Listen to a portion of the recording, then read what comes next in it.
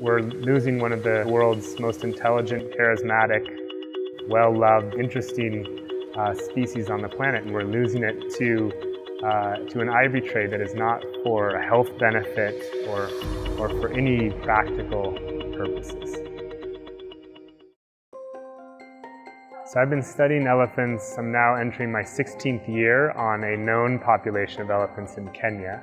About 4 years ago, we started seeing major changes in the impacts of human illegal killing on the elephants.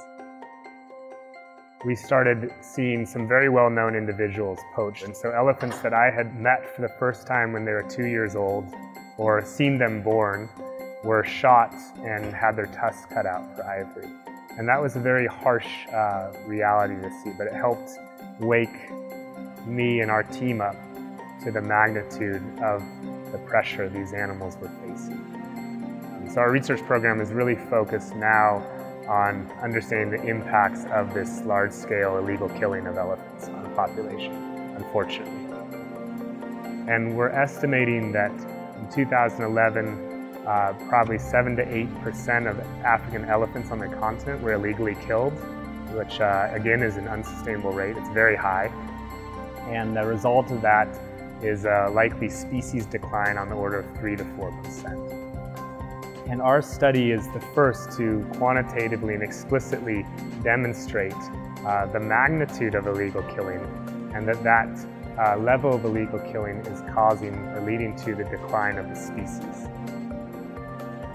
And the hope now is that that information will be integrated into policy decisions, but most importantly for us is that the information on the rate of illegal killing, the fact that ivory is collected from killing animals, that information is disseminated broadly, globally, to those who are purchasing ivory. And hopefully that will help stem the demand for this product. And I think only with stemming the demand are we going to be able to deal with this issue. And see how quickly a piece of country will restock with wolves or lions, you will know what I mean. So that's Leopold in 1920.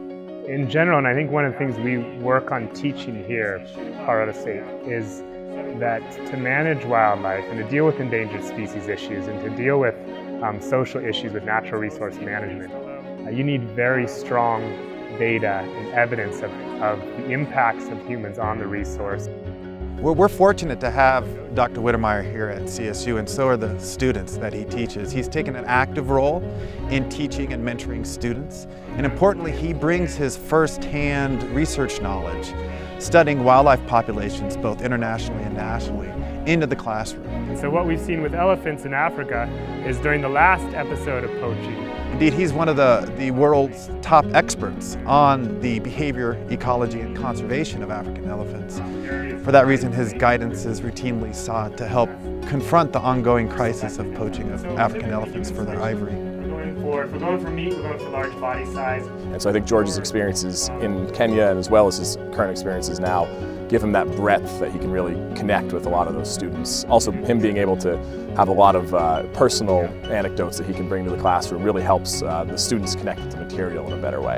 And after the intensive hunting, basically shoot a population down from... When I did my undergraduate research, I had a door open to me, happened to be in the elephant world. It was not something that I saw coming, but the door opened and I stepped through that door. And I have followed that path, and I've been very fortunate that I landed in the right spot at the right time, I suppose.